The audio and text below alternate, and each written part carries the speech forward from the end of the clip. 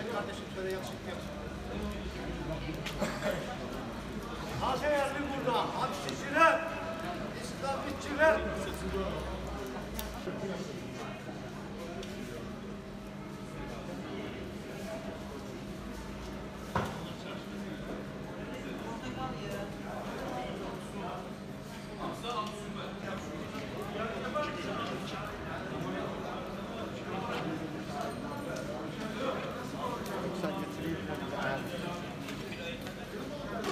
Abi.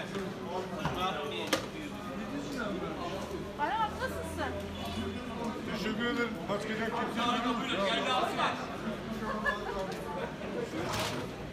Yusuf abi ne alemde? İyi valla biz de şimdi Yaman iyi olsun, iyi olsun. Abi düğünde gördüm size.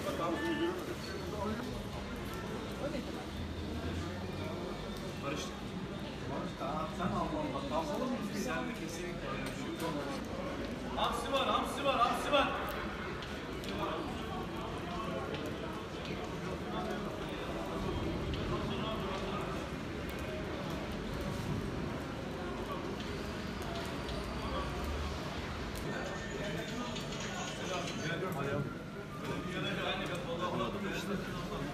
Ha? Ha? Uşak var.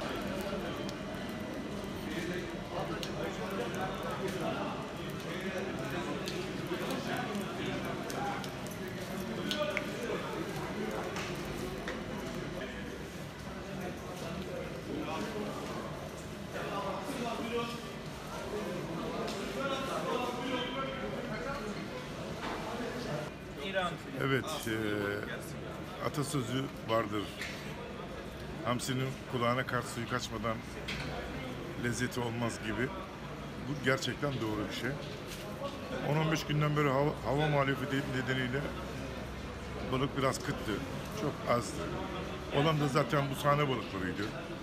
Şimdi kar suyuyla beraber denize bir kıvırtama oldu. Onun nedenleri şunlar. Bilirsiniz ki Ocak-Şubat aylarında bu çok deniz birden soğuduğu zaman balık bile vurgun yer.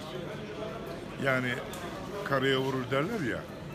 Bu da böyle bir şey yani. Tabii ki bu hep Allah'ın bir lütfudur bize.